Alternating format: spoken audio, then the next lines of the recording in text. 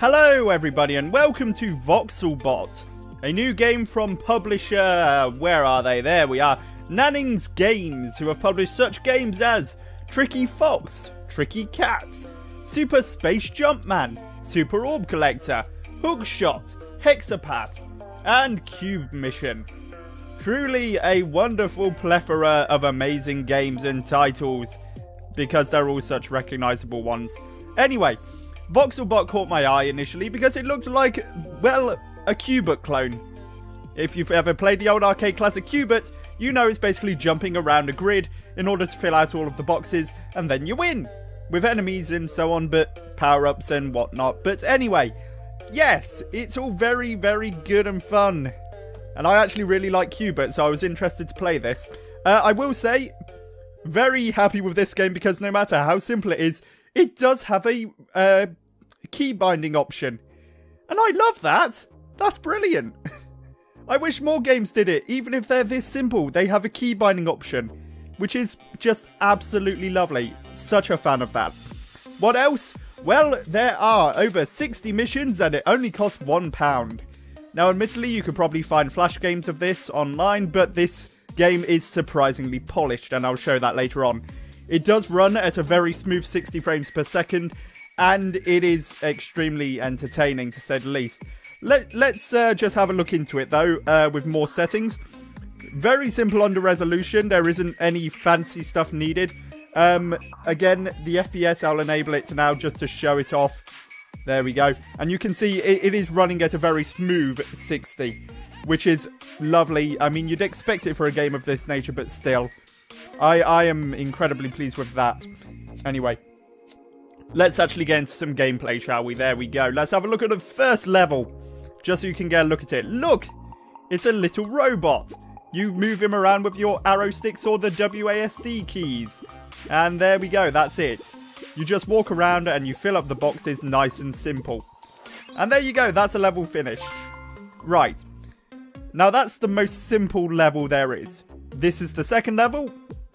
You just move around, you have these warp pads, they bounce you over between islands. Nice and simple so far, there we go. I will say, I'm pretty sure this was intended for mobile rather than PC, given the fact that it does have the mouse buttons here. Anyway, there's also these enemies, which are like, there are multiple kinds you encounter, but these are the simplest, they move on a given path. And that's it. They're not too bad at all. Nice and simple, in fact. Right, so next up, we've got the moving platforms, which do not move. What, I don't know why I said they did. They're buttons with, there we go. You press the button, it changes which bridge you've got. Again, just very simple. Very nice. This is probably going to be a very short video. But I don't care. Then you have these sorts of boxes, which deactivate, but the red spikes will kill you.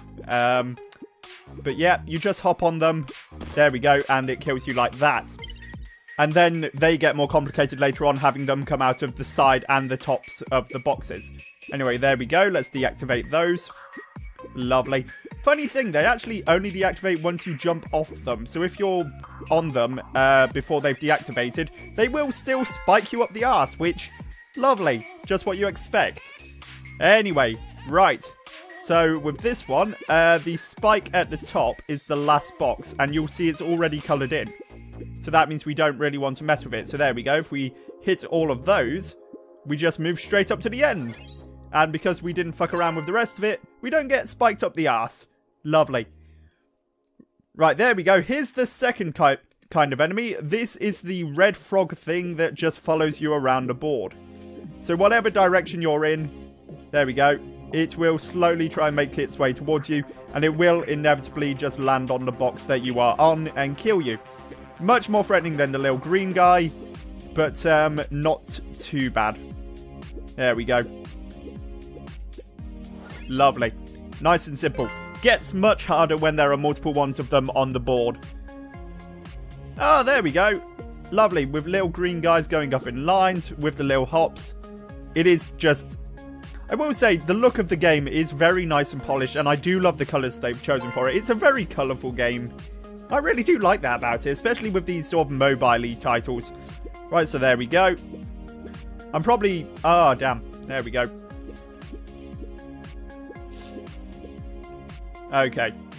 These, I won't lie, this level did give me a bit of trouble in just how annoying it was to try and get it onto certain blocks. There we go. Right. So they spin. There we go, if you hop on it there. Then wait for it to come around. There we go. Lovely. And that's it. Simple as that. Perfect. Ah, there we go. Here's a harder level. This is the one where that frog only hops when you hop. So the idea is more that you want to figure out what each of the colours means for the frog's movement and then work accordingly.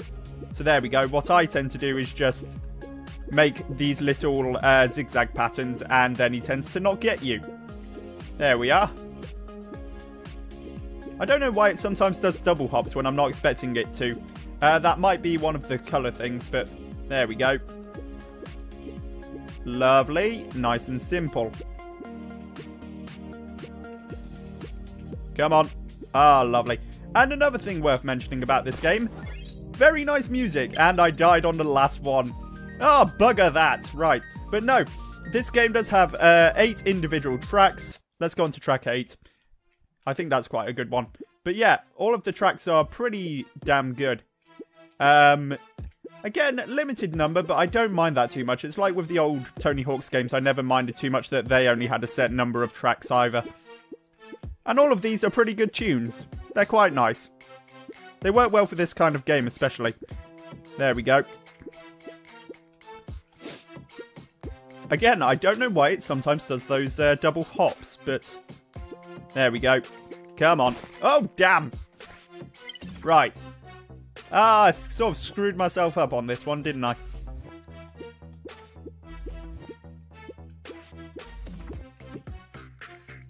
This way. Yep. There we go. Just keep him stuck in that corner. Okay, so now he's going to come closer, so we've got to move away. There we go. Lovely. Yeah, this is going pretty well.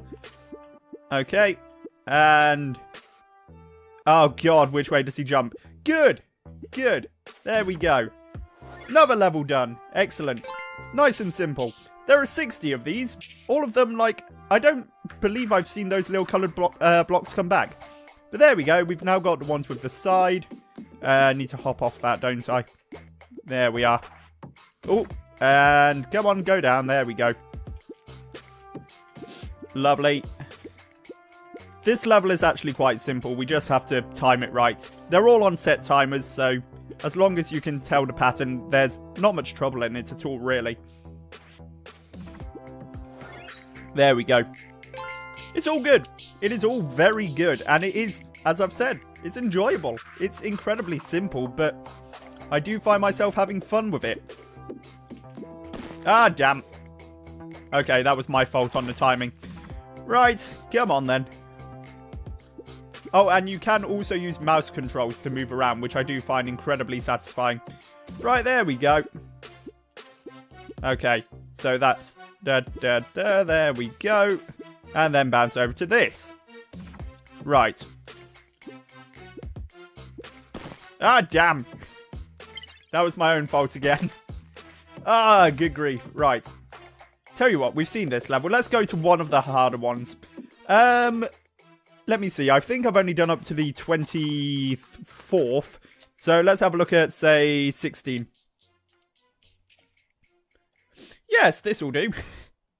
It's basically the same thing, but with jump pads. There we go. Come on. Time it. Lovely. And then that one goes down. Ah, damn. Again, just my own fault. Really is. Right.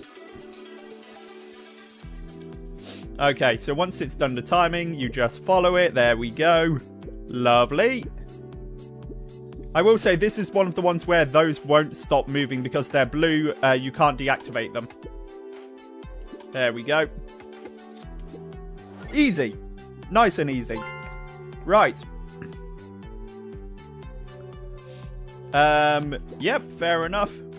These are the ones which follow you, as you can see, because they've got the red markings and they don't move in time with you. There we go. Let's push that box on.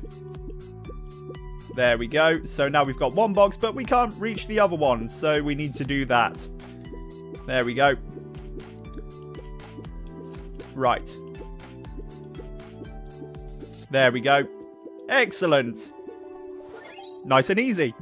I think the one after this is one of the harder ones. Might be. Yes, it is. It's the one where you've got 4 of those guys chasing after you. Lovely. And these ones get quite hectic quite quickly if you don't control where you're moving. So if I just sort of drag them all into one corner, that does seem to work quite well. There we go. Just keep doing that little zigzag. And then bounce up to the corners. Just wait for them a bit. Right. Come on. There we go. Okay. Lovely. Ah, dear. Right. There we go. They're all grouped together. Ah, bugger. I should have seen that coming. Ah, but I didn't. Okay. That's fair enough. Completely on me. Anyway. To be fair, there's not really much more to say about this. The puzzles get more complicated, sure, but the core gameplay is practically the same, as I've said. Very similar to Qbert. And I love Qbert, so I sort of love this.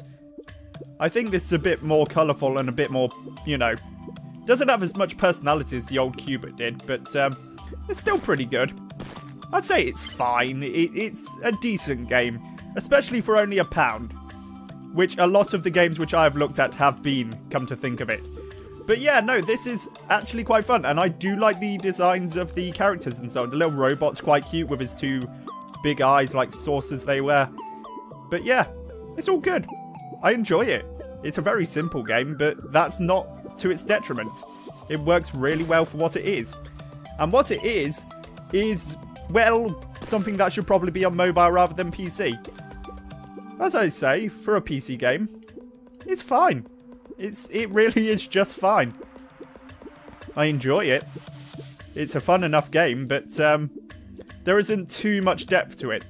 Outside of the extra add-ons to the puzzles, which are okay. Like, you get them every now and then.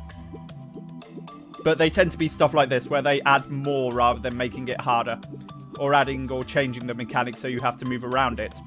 Unless it's stuff like the boxes, I suppose. The changes to those were quite nice. Adding in the sideways ones and so on.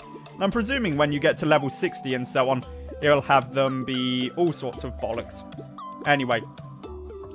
Tell you what, let's get them all up here. There we go. Oh, okay. So not all of them are following that. Ah, bollocks. Well, there we are. That's my own fault again. Ah, dear. I thought they'd all come towards me. But for some reason, no. They won't because they're being arrogant little sprogs. Right. There we are.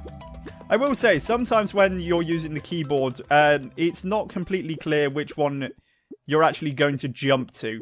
That is one of the problems with having games in 3D space like this, an isometric game, having 2D controls. Ah, damn. Yeah, that's on me. Right. Come on, we can do this. I won't lie, this one did give me a ton of trouble when I first played it, so I'm not surprised it's giving me trouble now. There we go. And there we are. Come on, come this way. Right. There we are, and let's fill in these squares. There we go. Ah, come on. If there was an indication of where the frogs were going to jump, that would make it a ton easier. But in saying that, I probably wouldn't enjoy it as much. So, you get what you get. There we go. Let's do this. Hop up here, pop back down. Ah, dear. It does feel like a pretty good arcade title, actually. I don't know. If games like Crossy Road can be arcade titles, I'd love to see this in like a cabinet or something. Even if, you know, I would rather have a modern version of Qbert. Right, let's go this way. There we are. Lovely. Good. This might be the run. I think it is, in fact. If it is, that would be lovely. Right, are they coming this way? They are. Oh, shit. Run away. There we... Oh, no. Why did you jump there? No. Oh, no. You know what? It's not going to be fun having to watch me fail at that level so much. Let's have a look at I don't know, the latest one, level 24. Let's see what this one is. Right, so this is the green guys who go in sort of set paths. Again. Good. Okay. So he doesn't go that way, that's good. I think with these guys, it's much easier than with the red ones. The red ones can get frustrating to a ridiculous level. Right, there we go. You're going to jump up, aren't you? No, you didn't. Fair enough. This way then? Hey, there we go. Lovely. Right. Let's just go back to this level then. We can avoid him quite easily. Go on to this one. Okay. There we go. I think you can do this level without even having to go near the blue ones, which is quite nice. Tell you what, let's move away from him so he can do his little dance or whatever. There we go. Right, there we are. Lovely.